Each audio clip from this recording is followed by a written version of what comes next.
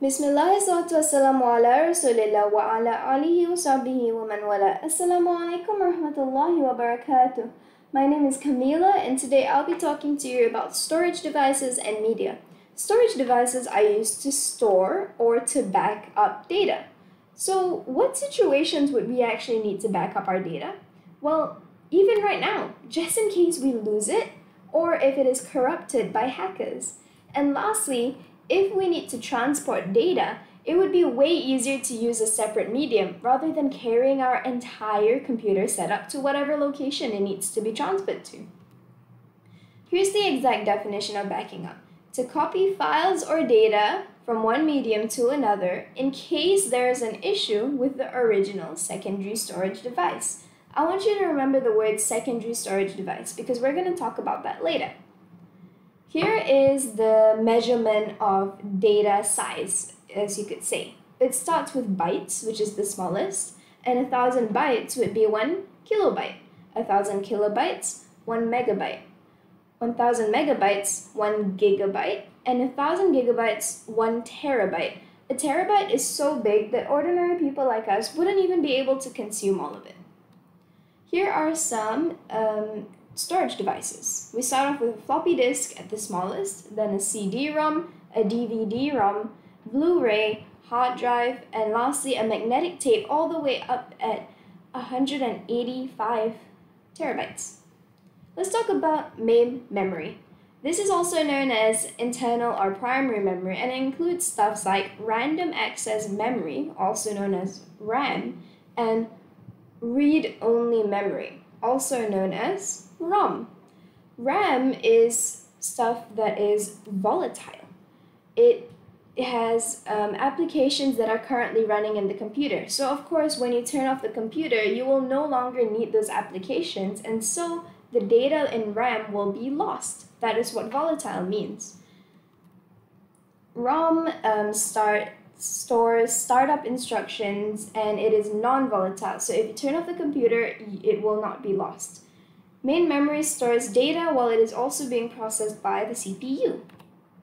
Backing storage.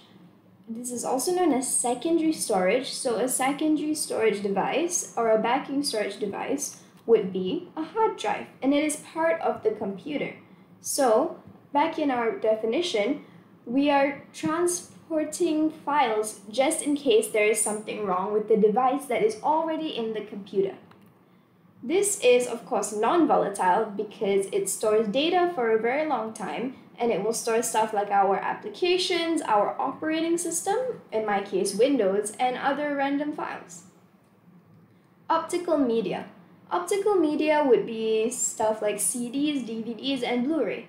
CD-ROMs are read-only, and that means they can be accessed but not changed, just like ROM, hence why it is called read-only memory. It usually stores smaller stuff like music, audios, small applications, and device drivers.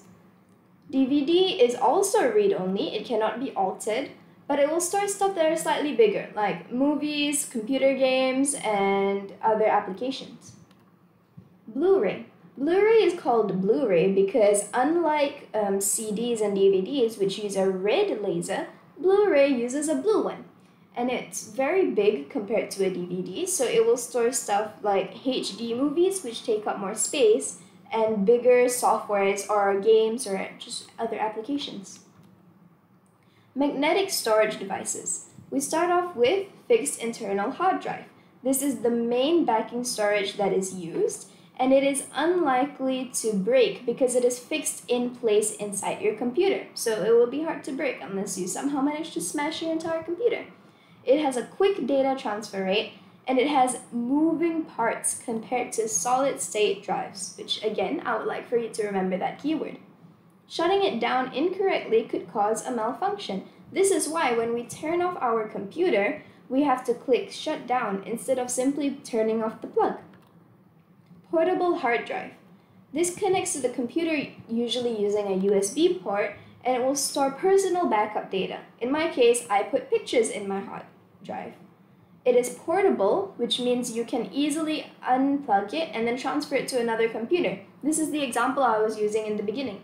If I want to transport my pictures from this computer to my sister's home, which is 20 minutes away, I would rather use a portable hard drive. It is prone to errors compared to a fixed hard drive. Now this is because, of course, it is not attached to the computer. It has to be plugged in. So there's a lot of things that could go wrong with that. And of course, as well, since you're carrying it around, you may drop it a couple times and it could be damaged. It does also have to be correctly ejected from your computer before it can be turned off or before you can just simply unplug it, because if not, it will be damaged. We have magnetic tapes. Large organizations will use this because, as we mentioned earlier, it has such big storage capacity. Accessing data sometimes can be a little bit slow, and it is for long-term use. I'll explain why it can be slow in a second, but here we have solid state. Solid state devices, right? This is electronic circuits, so it doesn't have a moving part, unlike the previous one. It stores data using something called flash memory, and it uses direct access. What is direct access? Well, remember how I said earlier magnetic tapes take a very long time when you are trying to access your data? That is because it checks the video or the data sequentially. So it goes in order before the record is found. Whereas with direct access, it goes directly or straight to where the data is located. Okay, now I have a question for you to put this into perspective in the real world. Would you buy a computer that has an SSD, a solid state drive, or one where you can store data in the cloud? What is the cloud, you may ask? It's basically like all of the devices we've mentioned, except that it is virtual and it is online. So you need to connect to the internet and sometimes even pay a fee to store your data. Can you think of any reasons? Okay, here, I'll help you out. Pros and cons. With an SSD, it is stored within the computer, so you won't lose it. It is also physical and it is always available. So if you just see it and you can pass it to somebody else. So it's always around and it's always there. It's a one-time payment, because with the cloud, you may have to pay sort of like a monthly payment, or sometimes if you want to upgrade your storage, then you'll have to pay. And it will not need internet, which usually will be faster, because if you have bad internet network speed, then it might take a long time, but SSDs do not require internet, whereas the cloud does. It can be accessed on many devices without transfer. Now this is important because although an SSD is always physical, you do need to actually pick up your SSD and go to wherever else, whereas with cloud, somebody else can simply log in and would immediately be able to access your data. SSDs may be lost or damaged because, again, they are physical, so it is easier to drop it or lose it. And backups on the cloud are automatic because it's an online thing. And cloud, if you ever need to upsize or get more data storage capacity, then it does not have a fixed size. So you can just upgrade your plan and you will get more storage capacity, unlike an SSD where it comes in one size. That is all for me, and I hope you have a wonderful day. Assalamu alaikum.